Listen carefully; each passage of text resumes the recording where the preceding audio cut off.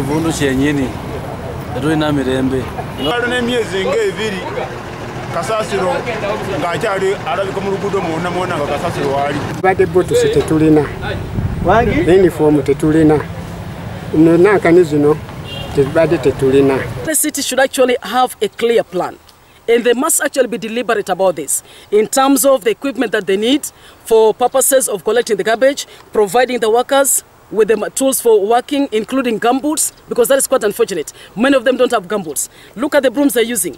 It does not cost you a lot of money to give those workers the brooms. And importantly, can they have an ordinance for Mbale City as a way for national law to clearly define who are the stakeholders within the waste management?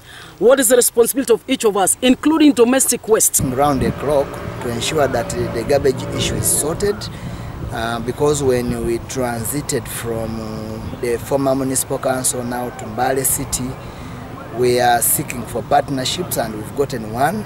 And then we are also expecting some startup capital to come and beef us up so that we can clean this monster called garbage.